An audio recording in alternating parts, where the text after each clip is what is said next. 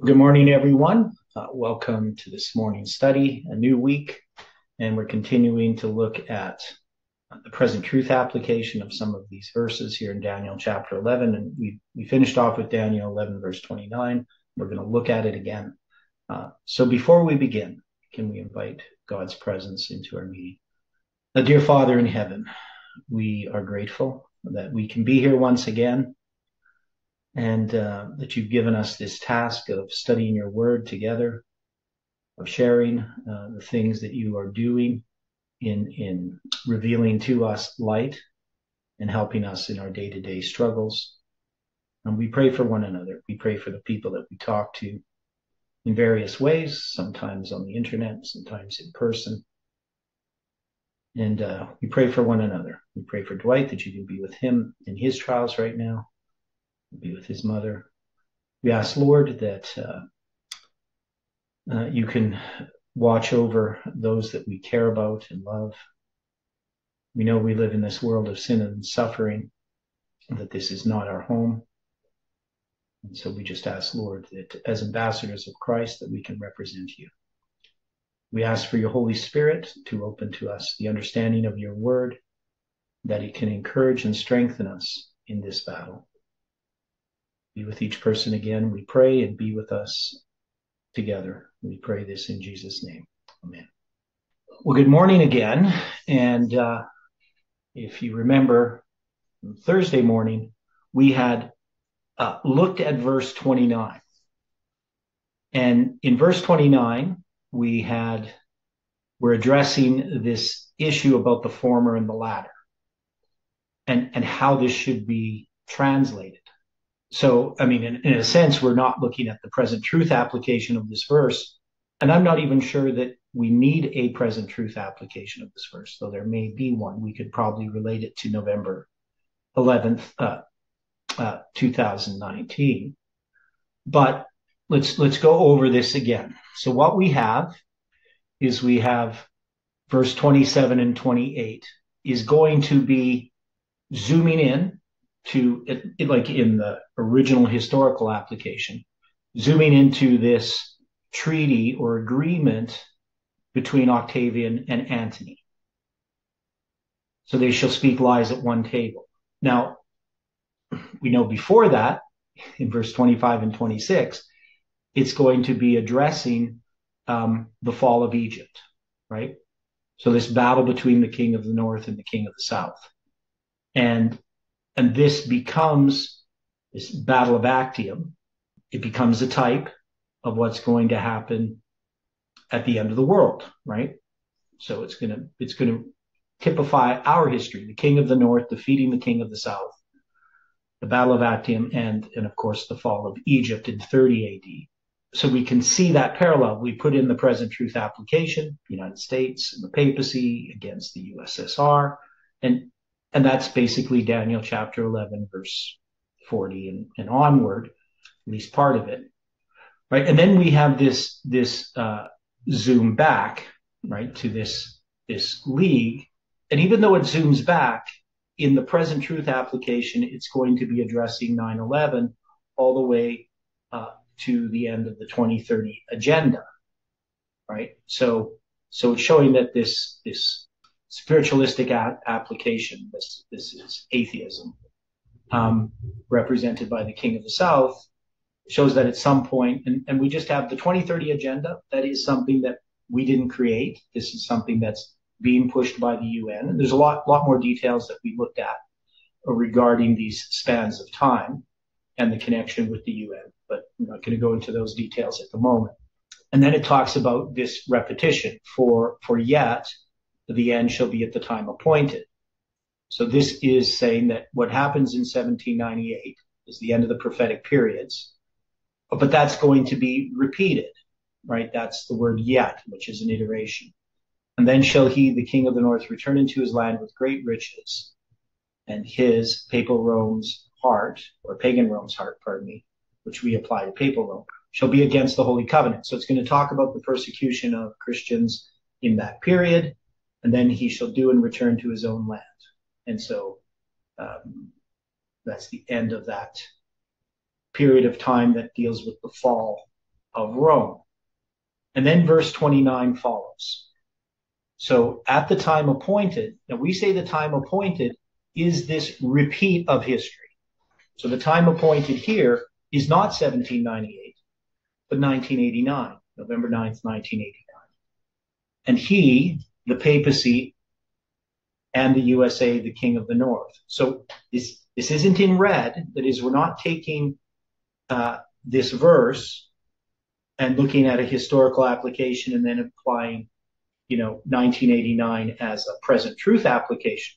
We're saying that in Daniel chapter 11, verse 29, that when it's talking about the time appointed, it is actually referring to the repeat of what happens at the end of the prophetic periods. That is, that period from 1798 to 1844, the time of the end and the time appointed is this period of time, 45, 46 years, however you want to think of it.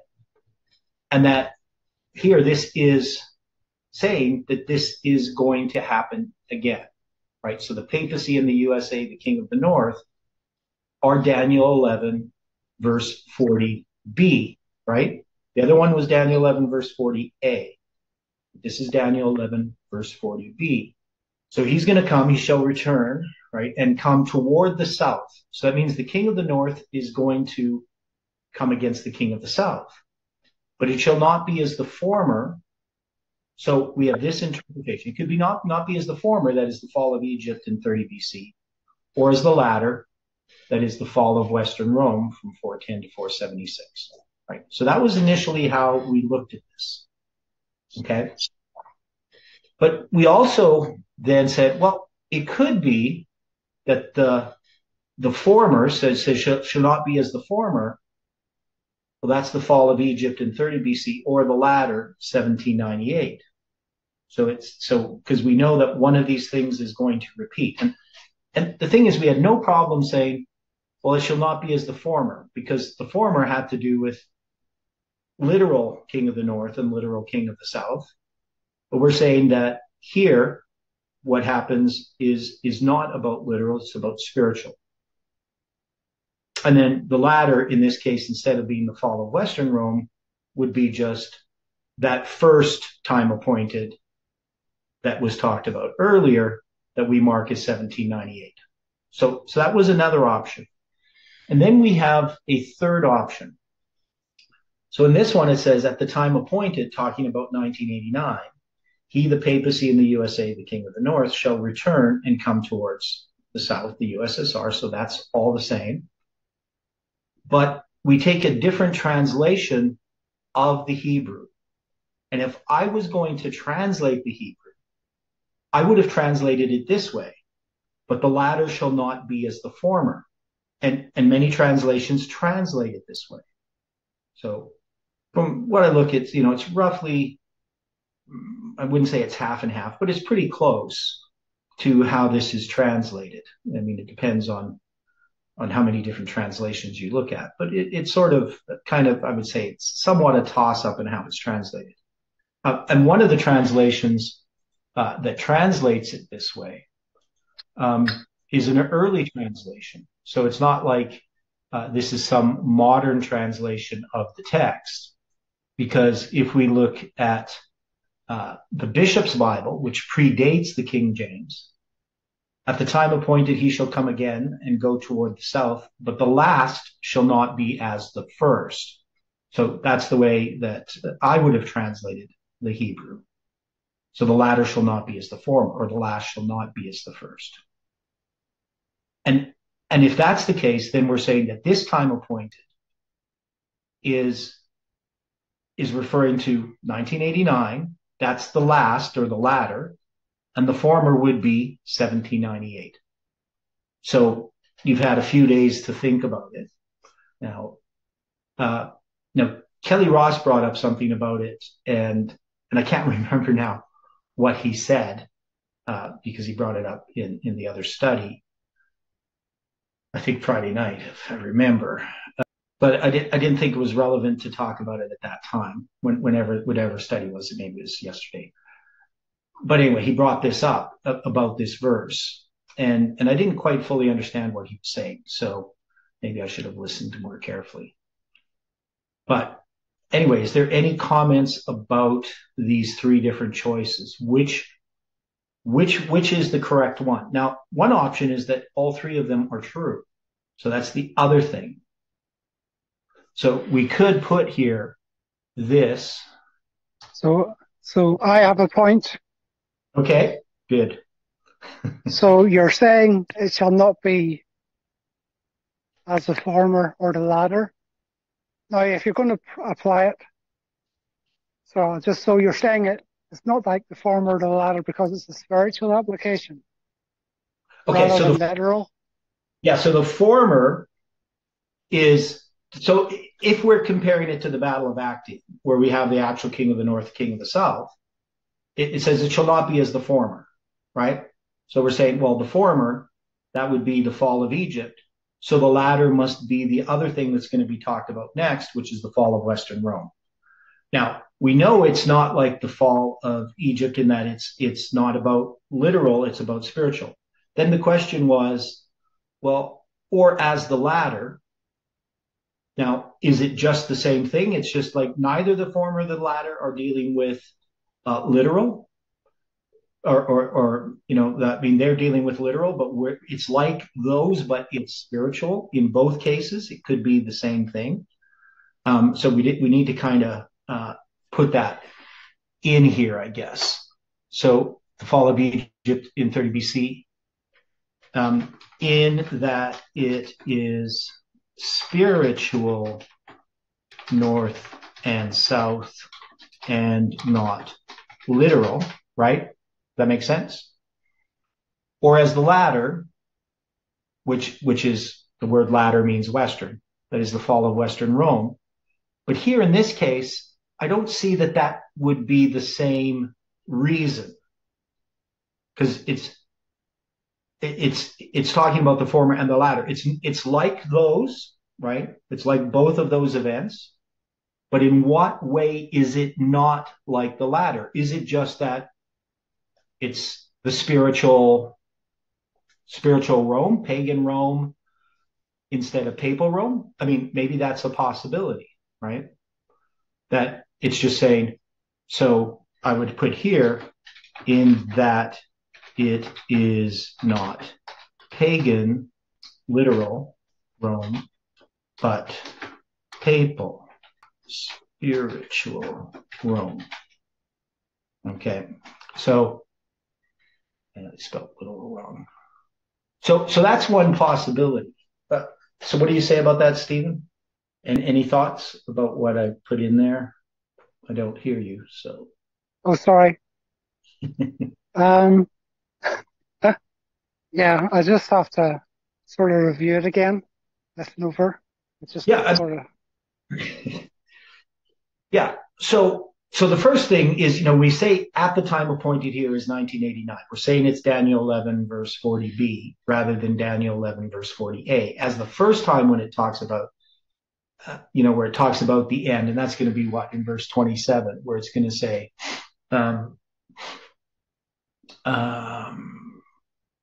so that's going to be in the end of verse 27. For yet the end shall be at the time appointed, right? So we're saying that end and the time appointed, the end technically is 1798. The time appointed is really the Moed, right? The end of the prophetic period is October 22, 1844, the Day of Atonement. So in this historical application, it's referring us to Daniel 11, verse 40a, but it uses that word yet, which means that this is going to be repeated. That's why I that word yet, which means an iteration. Yet the end will be repeated at the time appointed. So it's saying that this time appointed year is 1798 to 1844, and that's going to be repeated.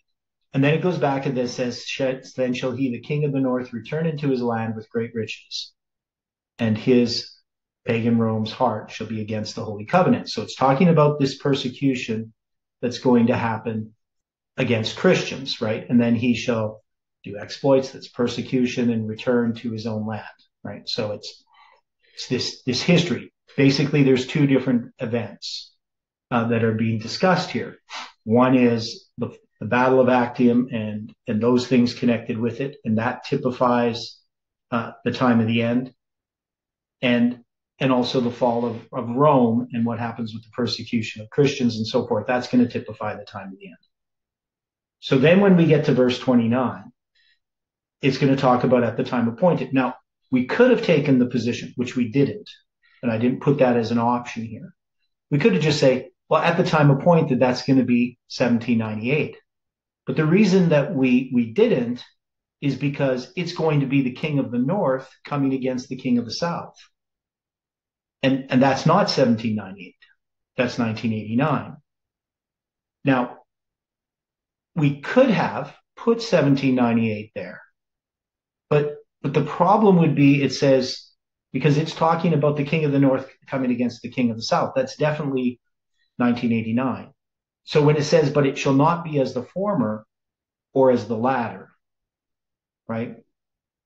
But it shall not be as the former or as the latter, then we'd have to say, okay, well, maybe it was talking about like 1798 is not going to be like the Battle of Actium, and then it's not going to be like the fall of Western Rome. This is the fall of Papal Rome, and that is a possibility. Like, I wouldn't necessarily take that off the table, but because of the context here, dealing with the king of the north and the king of the south, and the fact that we do have Daniel 11 verse 40 that has this two times of the end, to me, the clearest way would to take that this time appointed is the repeated one, where the king of the north comes against the king of the south. And the way that it's not like the Battle of Actium is that it's spiritual, not literal.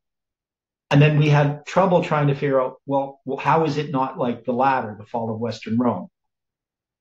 Well, that is, we could say, well, it's not pagan Rome, it's papal Rome. So that would work. So there's nothing wrong with this interpretation of the text. And now the fall of Western Rome is going to come next in verse 30, right? So that means it would be pointing to an event that it hasn't yet addressed specifically, the details of it. But this is pretty common, where it'll mention something and then it will describe it again in more detail, right? So it's not like they have to mention the fall of Western Rome first, because this is going to then be the latter, if that's the interpretation of that text. So that one makes sense, right? Right, Stephen, you can see how that would work. Oh, and Stephen disappeared. So he got disconnected. Anybody else on this? So this choice, Daniel 11, verse 29, as the former and the latter, spiritual, literal, pagan, and papal. So it's still literal and spiritual in a sense. Welcome back, Stephen. I just grabbed my phone. It just must have hit the wrong button. Yeah. So it went off. Okay, but this first interpretation, what do you think? Yeah, I suppose I just kind of find it hard to swallow. We've probably I've been looking at the computer too much. I'm just not thinking sort of clearly at the moment, So okay. Yeah. Okay, so it's hard to kind of grasp it in your mind, you're saying? At the moment, just where I am, I'm trying to sort of do jobs here at the moment as well. Kind of. Okay. I can't really. My brain capacity not functioning is 100%. Okay. Well, that's fair enough. Okay, so, but the idea here, just to kind of simplify it further, is that we can see that whatever the time of the end that's referred to here, it's going to be spiritual powers, not literal powers. That is, it's not going to be the symbols that are being used, king of the north, king of the south, the fact that we're dealing with pagan Rome. Well, in this history, even if it's 1798, right, rather than 1989 that's being discussed, and maybe it's sort of both in some ways, but we're not dealing with the literal king of the north and the literal king of the south. that people often are insisting on, right? They're saying, well, the king of the north, must be Turkey. The king of the south must be Egypt, because that's what they represent. And I've had this discussion with people, especially over things like the river Euphrates. They want to take the river Euphrates literally. There's a group of people who, use the charts and profess to believe in William Miller and things like that. Well, they use the 1843 chart. I'm not sure if they use the 1850 chart, the one group. So they want to be Millerites. I think PG Temple started to believe that. PG Temple. Pat? Yeah, the one that came out with the Daniel Revelation book. Yeah, it's Pat Temple. That's Roland's mom.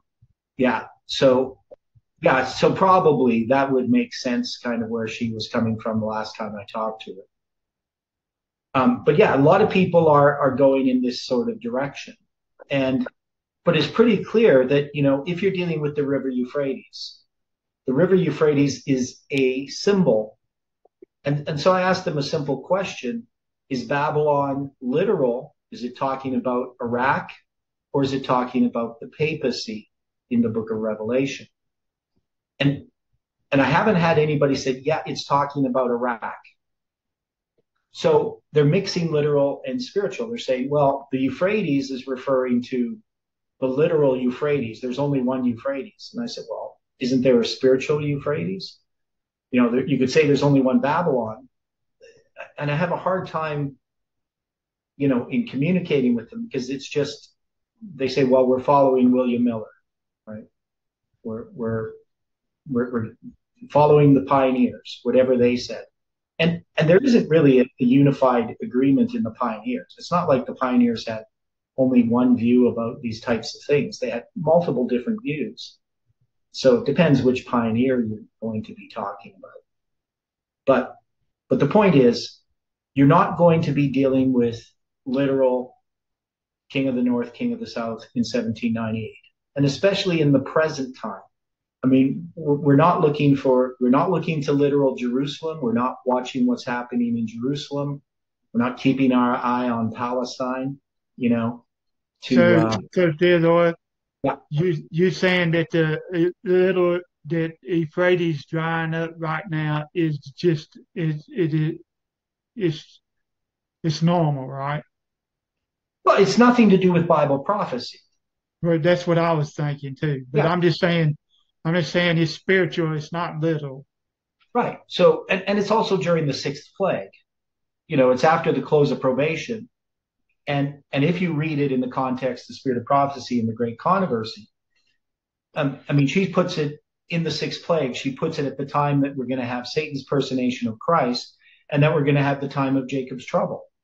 She quotes the three unclean spirits like frogs, going forth, and she connects it to Satan's personation of Christ after the close of probation. It's so clear in the great controversy. I've never understood why people have trouble with it.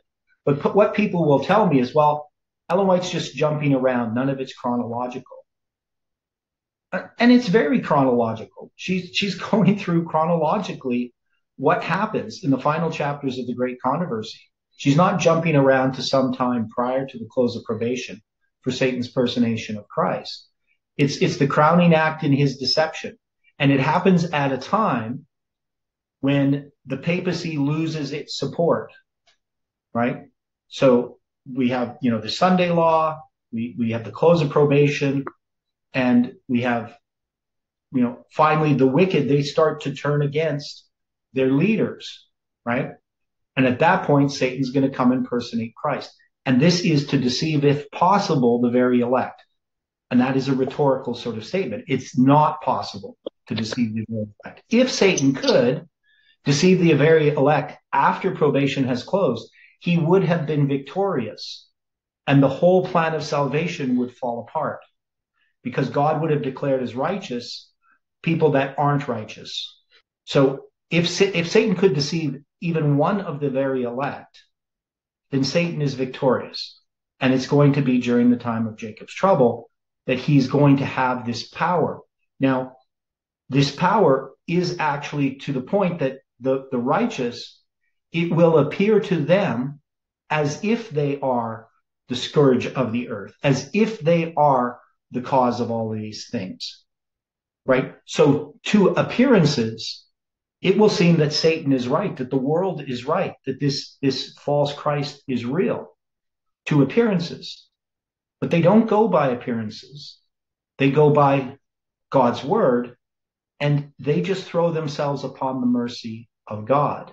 They don't see that they're this victorious, wonderful people, just as Jesus, when he was in the wilderness, tempted for 40 days and 40 nights, when Satan came to him and says, if thou be the Son of God, turn these stones into bread. Well, Christ, there, it appeared that he was not the Son of God.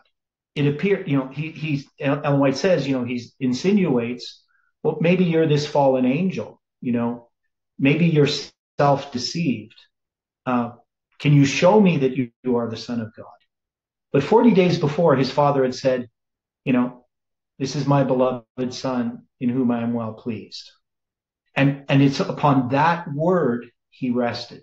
He didn't focus upon what he saw, what he felt, what the appearance was.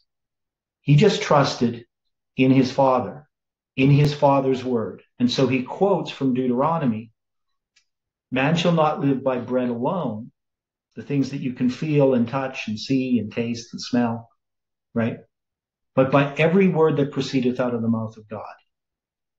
So that's what he trusted in, God's word.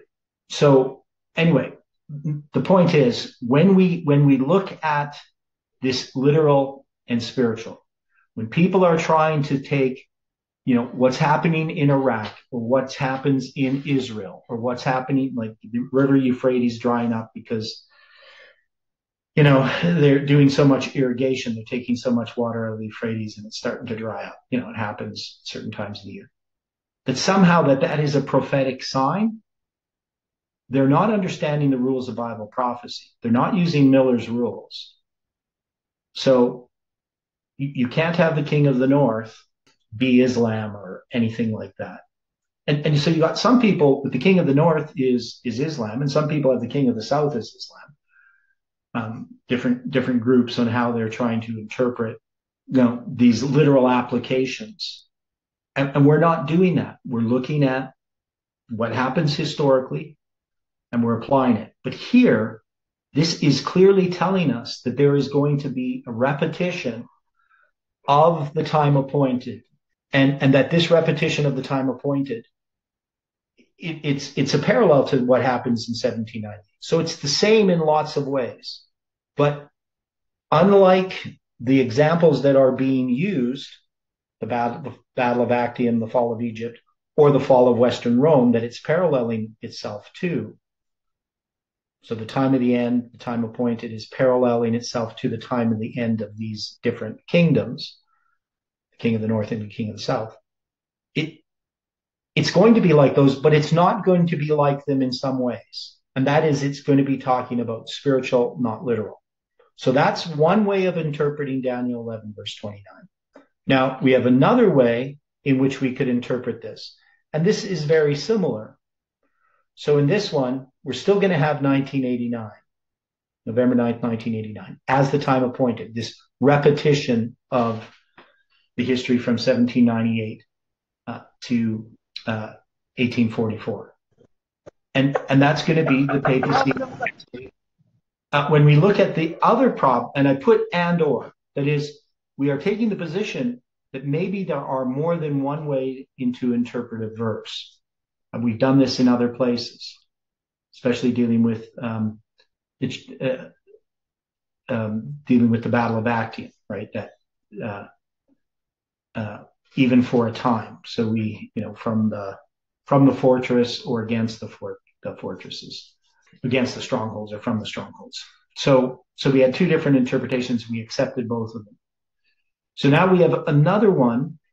And so this one would say, at the time appointed, 1989, the papacy in the United States shall return and come towards the king of the south. But it shall not be as the former, so the fall of Egypt. But just here, the latter would be 1798. And so we would still have the same idea. that it's not spiritual. So we would say here the same thing. I'm just going to copy this part and put it in there.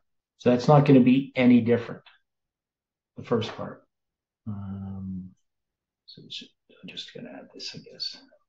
And then, but in the latter in 1798, the simple thing would be, and for some reason I lost the Hebrew number here, which I think I should put that in, even though it's in the one above. Okay. So it's the north coming against the south and not the south coming against the north, right? So that means in 1989 is not like 1798. So that's another way. And I don't really have problems with that one. It's just that the latter isn't going to be what's coming next, the fall of Western Rome. It's not going to be what's referred to as the latter. So obviously the fall of Western Rome is coming. It's not mentioning this in verse 29, if we do it that way. And so I have nothing wrong with that interpretation. So to me, both of these would be valid, the first and the second. Now we have a third, and this is based upon a different translation of the Hebrew. And again, this is how I would translate the Hebrew if I was the translator. So again, we got to put in that, I got rid of. So here we would just say the latter is 1989 and the former is 1798. So this is simple. And this would be, of course, 1989 shall not be as the latter shall not be as the former. And again, the north and south are reversed. So that's the way in which these are different. Because in the former, if that's 1798, it's the king of the south defeating the king of the north. The latter is the king of the north defeating the king of the south. So it's just a reversal. Now that's actually the one I would prefer, just because I think that's what the Hebrew is saying. Though the other is a possible translation of the Hebrew. Both could be a valid translation. I just think this translation makes more sense. But the latter shall not be as the former. It just seems much more natural, especially in the context of what it's talking about. The other one's a little bit more problematic or obscure. But I think all three are valid. So I don't have a problem with putting and or. Now, I'm going to put this other one in, this one that we talked about that I had left out. And I'm just going to call this an or, but that is, it's in opposition to all of these other ones. And the reason why it's an or is that I don't think that this could be true and the other one's also true. And this or is, so in this one, we're going to put the time appointed 1798. So we just say, it's just talking about at the time appointed, not the one in 1989. And it's going to say, at the time appointed, the papacy and the USA, the king of the north, shall return and come towards the south. Now, the problem here is that doesn't happen in 1798. And so what I would have to put in here to make this work is I'd have to put, that is, it shall not be as the former, the fall of Egypt in 30 BC, is that it's spiritual north and south, or as the latter, in that it is the north against the south and not the south as the north. So all this is, so let me see here. So it'd have to be the other way around. So it's not not the north, it's the south against, so it'd be the other way, that it is not the north against the south. But, so the problem here, let me see here. So, or as the latter. Well, see, the latter here, so this would not be 1798. So we'd have to say the latter. And in this case, I don't know how you'd make this work. I think that's why I didn't like this one. Because the former here, if the latter is the fall of Western Rome, you wouldn't really say that. So maybe what I would say, I'd actually do it this way. So the former is going to be the fall of Egypt in 30 BC. And in this case, I would just simply put this one here. in that it is not the north against the south, but the south against the north, or as the latter, which is the fall of Western Rome, in that it is, okay, so in this case, it's comparing 1798 to the fall of Egypt and to the fall of Western Rome. So 1798 is the time of the end, or the time appointed. And we could put 1798 to 1844, but we'll just leave it as 1798 at the time appointed. And in this case, it's not the papacy in the USA. It's just the papacy. But see, and then here you have this problem, right? So you can see the problem here is that it's not that way, right? So we don't have the king of the north shall return and come towards the king of the south, France. It's actually kind of the opposite. So that's why I say it's hard to put this as 1798. You understand what I'm saying? So that's why I don't put 1798. I don't think this one is good, but I'm putting it here and then just crossing it out because I don't think it works. But I just wanted to put it there as an example to show how I don't think that actually works as an interpretation. Because why would you say it's the king of the north coming against the king of the south, but it's not going to be like that? It's going to be reversed. It doesn't make any sense. So it's just a way of eliminating that possibility. And so if this was true, that it's talking about 1798, I'm not sure how it could be talking about that, because we don't have the king of the north coming against France. Right? We have France coming against the king of the north, defeating them. Now, we have abandoned, of course, all of the traditional interpretations of this verse, but I think we have to. I don't think that those would make sense. And we looked at that. It just didn't work at all. That this time appointed, this time of the end, can't be referring to the end of the 360 years. It must be referring to the time of the end, right? That is Daniel 11, verse 40. So the time of the end, the time appointed, refers to 1798 and also to 1989. It's basically just a shorthand for Daniel 11, verse 40, which is going to come later. Daniel 11, verse 40, it's leading up to it. The other thing that we see in this understanding of these passages is we see a more consistent narrative as we move through Daniel chapter 11. We can see where the story is going, and we can see what the context is. The context is the previous prophecies in the book of Daniel being expanded on, especially the fact that he already understands the 70 weeks and he already understands the 2300 days. What he doesn't fully understand is the connection of some of these prophecies to the time of the end. What that means. Millerite history is still not fully understood with those other visions. And so Daniel 10, 11, and 12 are going to give us Millerite history. And they're going to show how we move from this history of what was happening with literal Israel, how we're going to move through these kingdoms that are talked about in the first parts of the book of Daniel, and how we're going to move to this time of the end.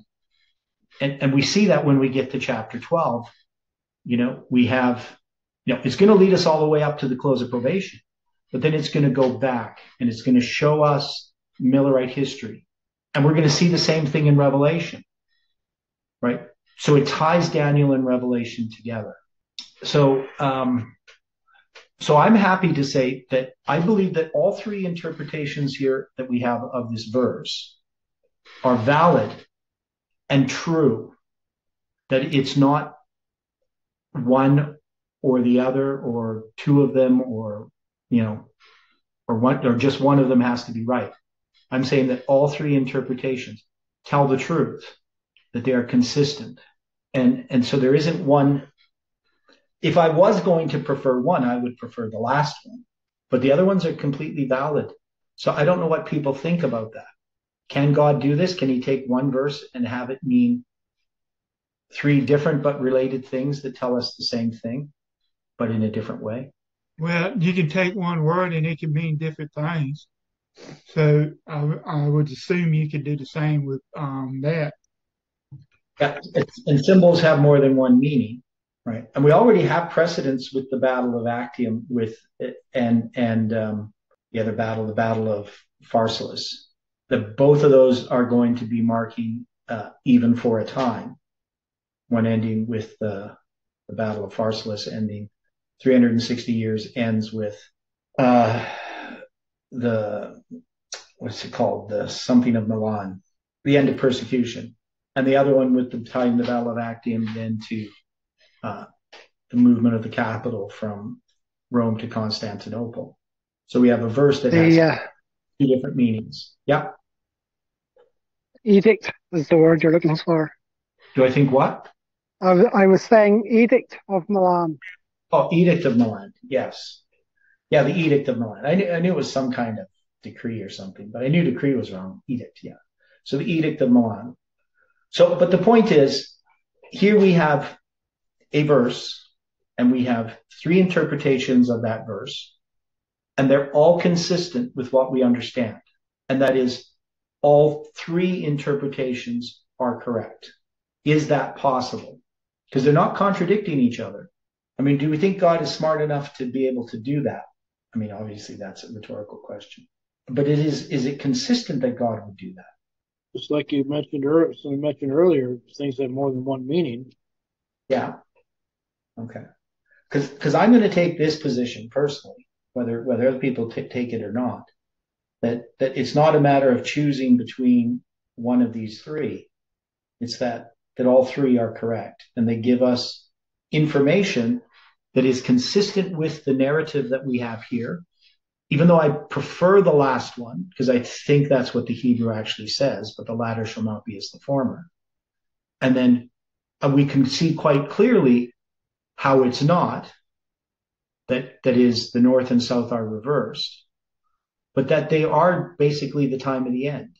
And so the time of the end in 1798 being the former, or and 1989 being the latter.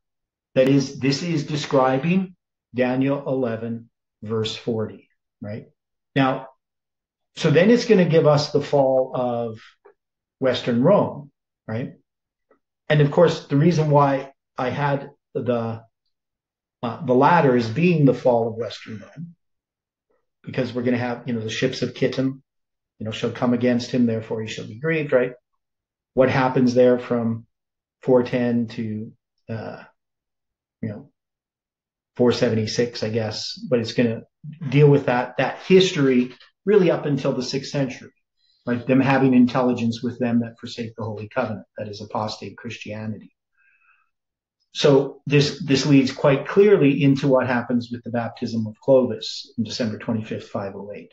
And so everything else flows from that so nicely that, we now have this rise of the papacy. And then we're going to see its end, right, in verse 40. So it's already told us about that.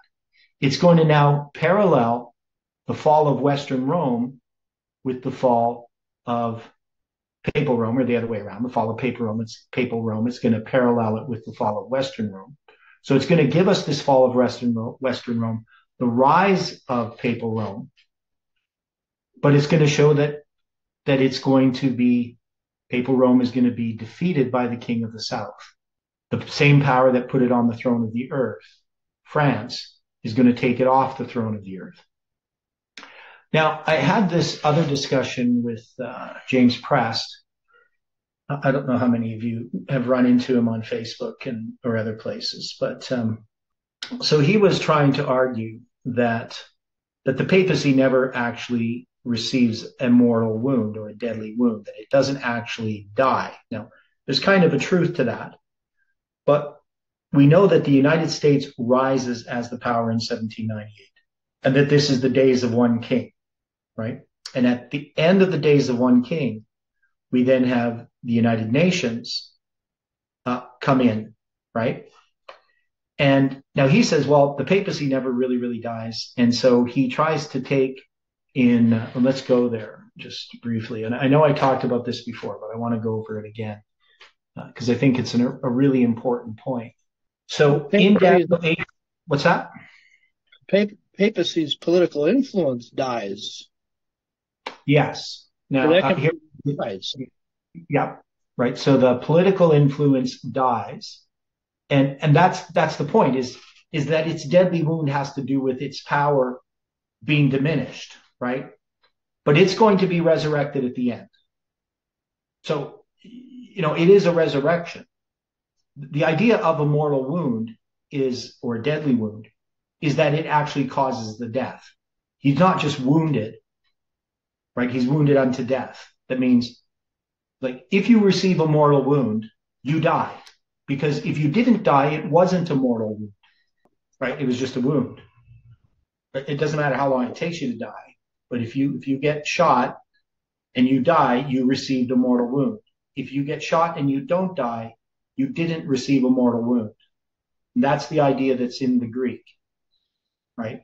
So it's a wound that causes your death. And that is what this head received, right? One of the heads was wounded unto death, okay? Received a mortal wound or a deadly wound. Okay, but anyway, let's go here. So he tries to make an argument that because he doesn't accept the 2520, he can't understand this question and answer in Daniel 8:13 and 8:14, right? So it says, then I heard one saint speaking, and another saint said unto that certain saint. So the certain saint we know is Palmoni, which spake. So we have one saint is speaking, and another saint said unto that certain saint which spake, how long shall be the vision concerning the day and the transgression of desolation, to give both the sanctuary and the host to be trodden underfoot? So this question is being asked to Palmoni, right? The wonderful number.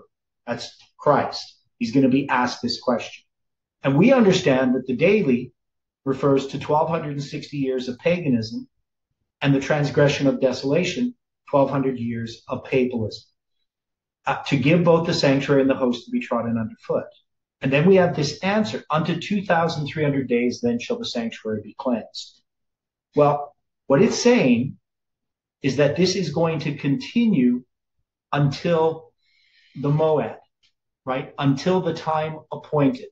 Because the cleansing of the sanctuary is the time appointed, right? And then we have in verse 19, and he said, behold, I will make thee know what shall be at the last end of the indignation, for at the time appointed the end shall be. The last end of the indignation comes after the first end, right? So the first end of the indignation is the daily. The last end of the indignation is the transgression of desolation. So it's pointing to that history, not to the specific date. That is, we know that the 1,260 days or years, 42 months, or times and a half, don't end on October 22nd, 1844. They're going to end February 15th, 1798. But that's still part of the same period. That's the time appointed. At the time appointed, the end shall be. Right? That is, this time appointed, October 20th, the hour of God's judgment is come. Right? That is true in 1798. And it's not that the hour of God's judgment is coming, in 45 or 46 years. The time of the end marks the beginning of the hour of God's judgment. Because prior to the Day of Atonement, there is a 3-step testing prophetic message that has to be proclaimed, this warning message to prepare people for the close of probation, right? To prepare them for the Day of Judgment. And one of the things we see is the trumpets. Rosh Hashanah. Is Rosh Hashanah, it's the first day of the 7th month. It's the beginning of the civil year. It's where you get the Feast of Trumpets. Well, we can see that the trumpets have been marking for a long time this announcement that the judgment is coming, the Day of Atonement is coming. So what he tries to argue, what James Press tries to argue, is that, well, that the transgression of desolation doesn't end until the end of the Day of Atonement, right? He says, then shall the sanctuary be cleansed, and he puts the ED in the word cleansed in capitals and say, see, it's past tense. Now, but he agrees that the 2300 days mark the beginning of the cleansing of the sanctuary. But he thinks that the trotting underfoot must end after the sanctuary is cleansed. But we know from looking at Revelation chapter 11, right, in verse 2, but the court which is without the temple leave out and measure it not, for it is given unto the Gentiles, and the holy city shall they tread underfoot 42 months. And he shall give power unto my 2 witnesses, and they shall prophesy 1,260 days. So we know that 40 and 2 months is the 1260 years. And the treading ends at the end of those 1260 days, right? If he's going to tread the holy city 42 months, right? And of course, that is in verse 13, to give both the sanctuary and the host to be trodden underfoot. It's obviously the same period, the same event, the trotting or the treading, same thing. Those end in 1798.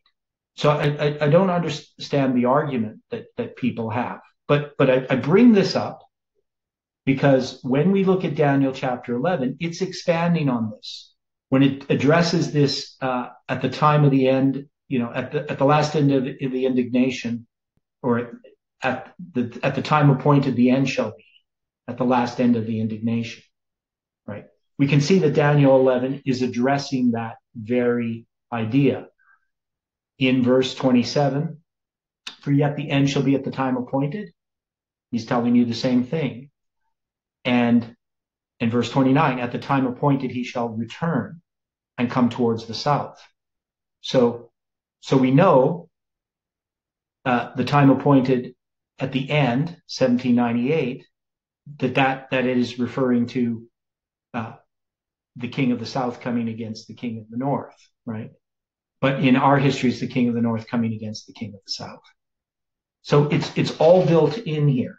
There's this natural flow of ideas as we go through the book of Daniel of why things are being said, when they're being said, and how they're being said, that it's building upon this theme. And this is the repeat and enlarge of biblical prophecy and of how the Bible's written, right? So it makes perfect sense. Now, if we were just to take our view that we've had before, that, Daniel 11 verse 40 just kind of pops out of nowhere. And I'm not saying that, maybe it's a little bit overly dramatic. I mean, because we can see this, but all of a sudden you have the king of the south pushing at the king of the north and the king of the north coming against him. You have this one verse that's going to describe 1798 and 1989. And we say, well, that's just what happens. But the thing is, if we understand that these have already been referred to, then you can see how verse 40 comes from verse 29, and that from verse 30 to 31, or 39, 30 to 39, you have then just the description of first the fall of Western Rome, the rise of the papacy, the characteristics of the papacy. And then you can see that verse 40 naturally flows from that description that we've already had. That these aren't sort of disjointed events in Greek and pagan Roman history, that they're actually answering to something. And we know that the hymn here then has to be this hymn that is described in this whole history. That the hymn can't be changed from pagan Rome to France, right? So this natural flow then is interrupted if all of a sudden we bring France in as this power that's going to come against Turkey and against Egypt, right? Yeah, it just kind of breaks it apart. Yeah.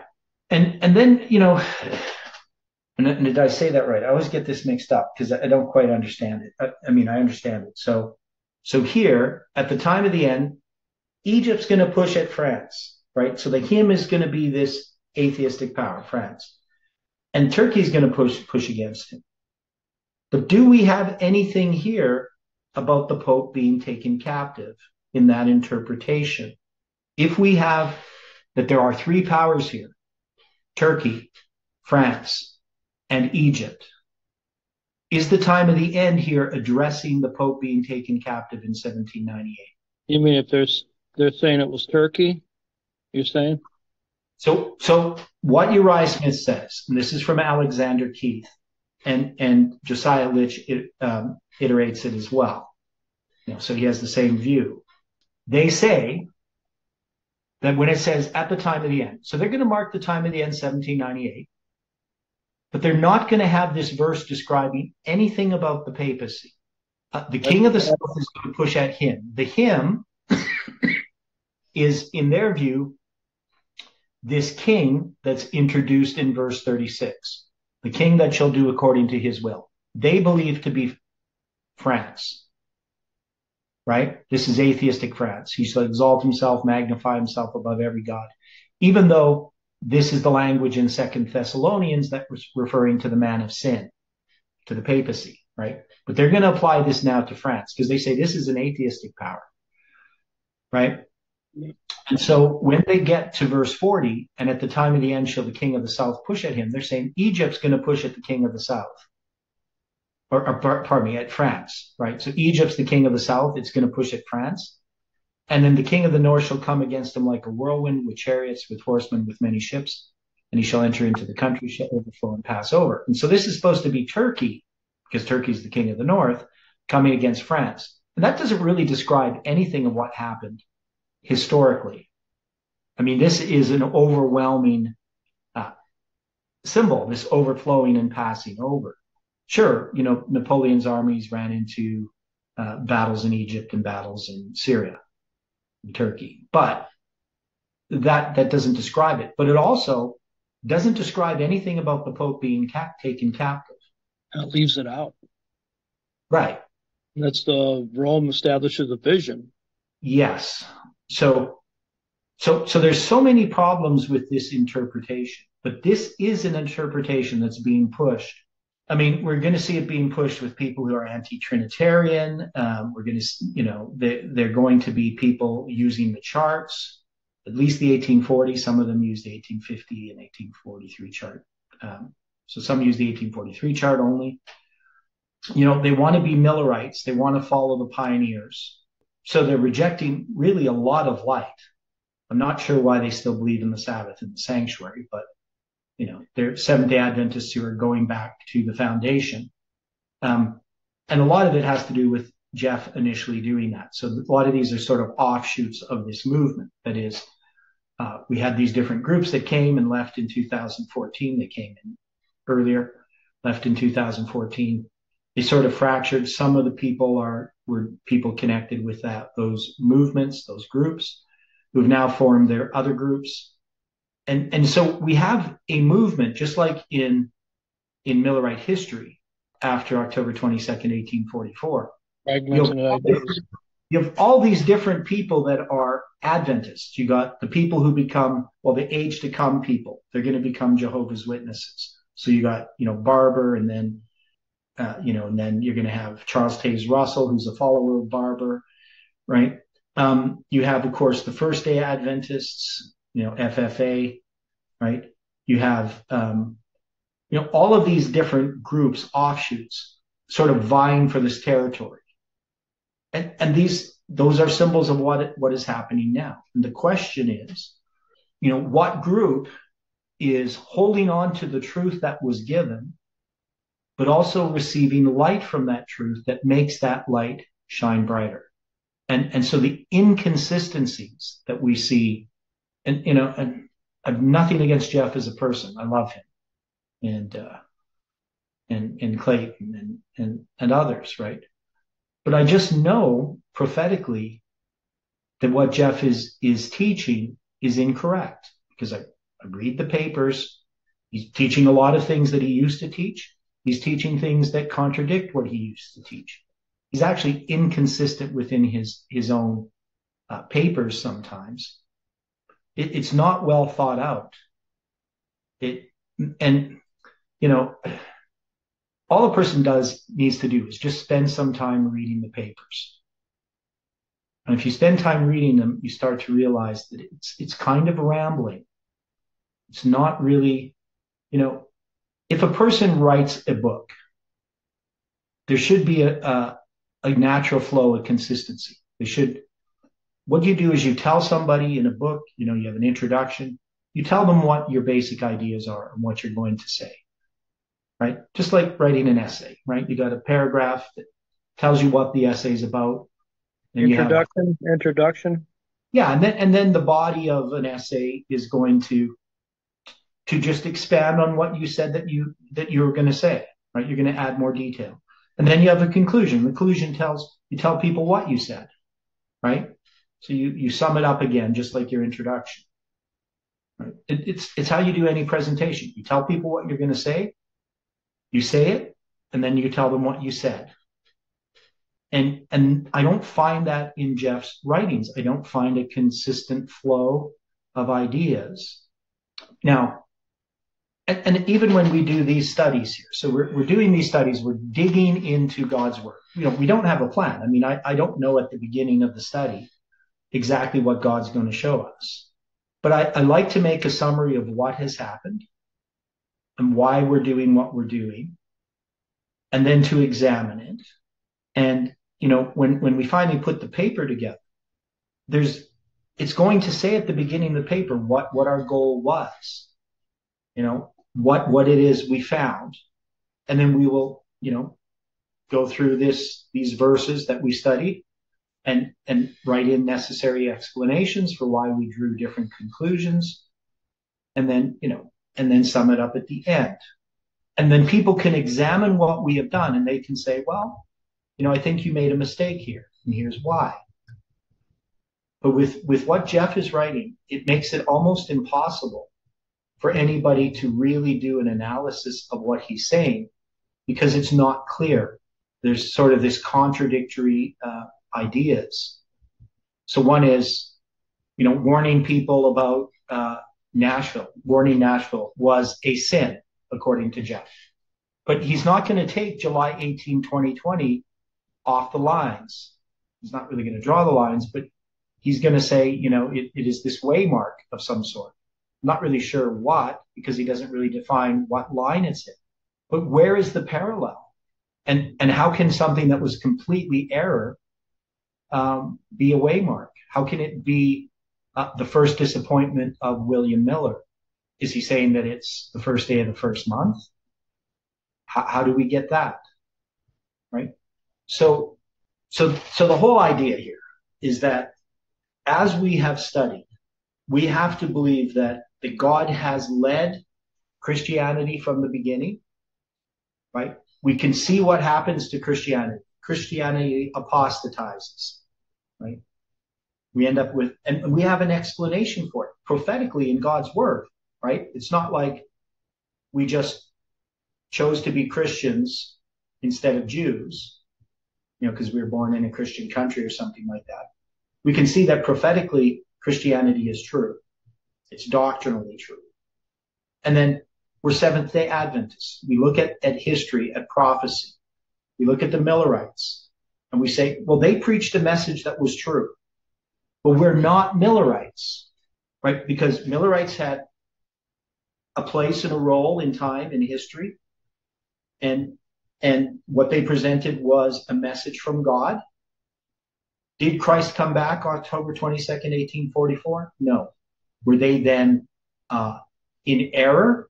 Would we then abandon Millerism because they preached a wrong date? And they had all this counsel in the scripture saying that they shouldn't time set for the second coming of Christ, and yet they did. Just as we had all this in the Bible and Spirit of Prophecy telling us that we're not supposed to set dates for the close of probation, the Sunday law, the loud cry, the second coming, or any promise of special significance. And yet we did. And we did under God's direction, just as the Millerites did. And we were disappointed just as the Millerites were. And we have a first disappointment and we have a second disappointment. And in ways, the Millerites had more than one disappointment and one first disappointment. They had lots of disappointments, right? So, I mean, we could take those lines and build them in different ways. But we have really clearly marked from the first day of the first month to the 10th day of the seventh month, what we call the first disappointment and the great disappointment. And that line in history is very solid. Right? It has all of these things that illustrate that it's true. And least of which is just adding the dates together to get 187, which is, the number of days from the first day of the first month to the 10th day of the seventh month. Just all kinds of impossible coincidences. And the parallels with Ezekiel's dates and the parallels in Ezra 7 to 10. Right? Just so many things. And if we're going to believe that God was not leading us, that somehow since 2012, the movement was hijacked by Jeff listening to other people. Where is that in Millerite history? What we see clearly in Millerite history is that Miller goes off track after the great disappointment. Jeff is Miller, right? He fulfills that role. And it makes no sense to continue to follow Miller, especially now. And then when we look at the parallel, we can see the parallel is, we're in that history of 1850 still. We're in that history where all of these different movements exist. Within the movement itself, there's division. You have people time setting, and James and Ellen White are republishing the views of the pioneers and accepting the light of the midnight cry. And we're in that history. So to be consistent is to be consistent with Seventh-day Adventist history. Staying with Miller's rules is. Yeah, and staying with the light that God gave us, that God led us this far. To say that, well, God wasn't leading us. I mean, the real problem that I have, just from a human point of view, is Jeff admits that he's trusted the wrong people, and he believes that he misled us.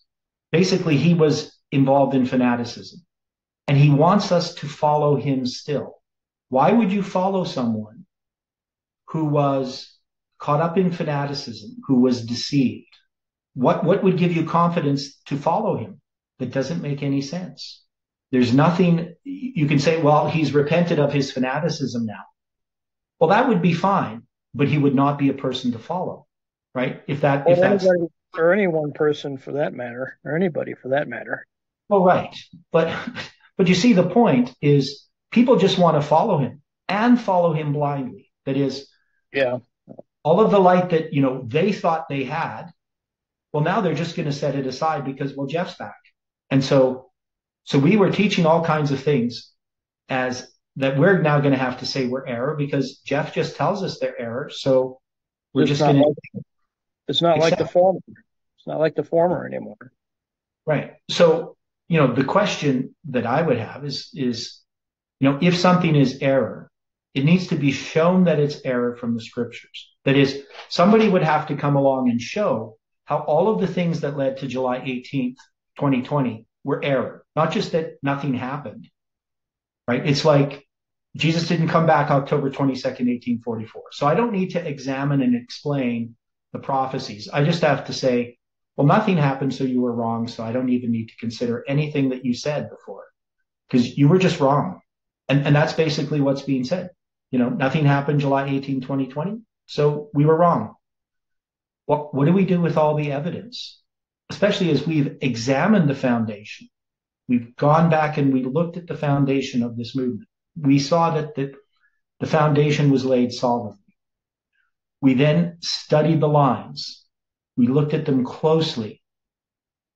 And we could see that there was an explanation for our disappointment. Just as the Seventh-day Adventists, James and Ellen White, and those that, Hiram Edson and people like that, Crozier, others, said there's an explanation for our disappointment. This was in God's providence.